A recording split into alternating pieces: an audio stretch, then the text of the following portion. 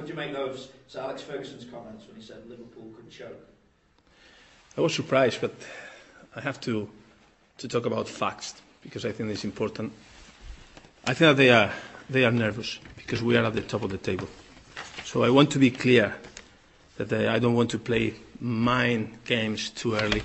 I think that they want to start. So I was taking some facts, and then it will be easy to talk about this.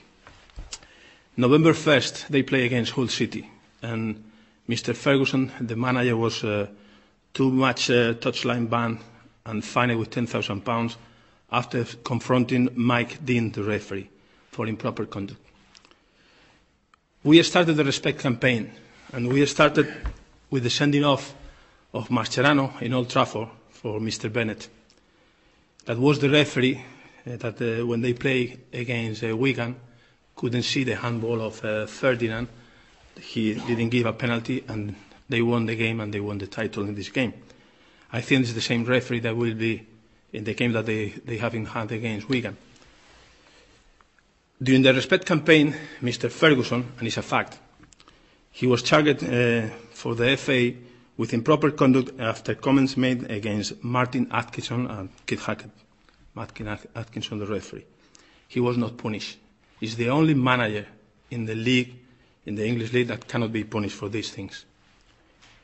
After he was talking about the futures, 2 years ago we were playing a lot of early kickoffs on Saturday morning away, while United was playing on Sunday, and nobody was saying anything. Now he's complaining about everything, everybody's against United. The second half of the league, they will play at home against all the teams at the top of the table, so I think it's a fantastic advantage. But in Christmas time, I don't know why, United play the 29th instead of the 28th as the rest of the teams at home. And we will play away against Newcastle after to play against Bolton, 42, 44 hours. So he was not complaining this day. He was not thinking about this. About his behavior with the referees, the Southampton manager, Jan Porte-Pillet, he knows how Mr. Ferguson works, and he was very clear the other day. And it's a fact. I am not playing mind games. I am talking about facts. If he wants to talk about the futures, and we want to be in the same position, level playing field, as you say in England, there are two options, very clear, if we don't want more problems with the futures.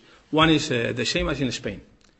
They draw the first part of the league, all the teams they will know.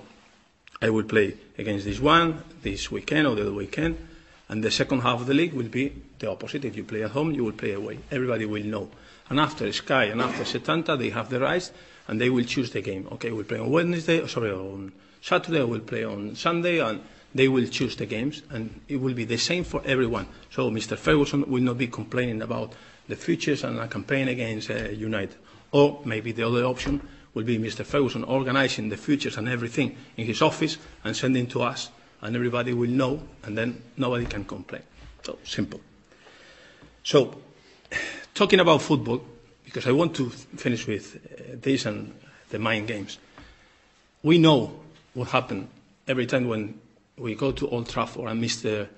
Scolari, he needs to know maybe to use the zonal marking against the staff of United, because they are always doing man-to-man with the referees when they go to the bench, and especially in the half-time, when they go walking close to the referees and talking and talking and talking. So for all the managers, they need to know. Only Mr. Ferguson can talk about the futures, can talk about the referees, can talk about all these things, and nothing happened. So I think that we need to know that I am talking about facts. I am not talking about my impression, things that everybody can see every single week. Okay? The fact that he said these things, is that a sign of pressure getting to United, maybe?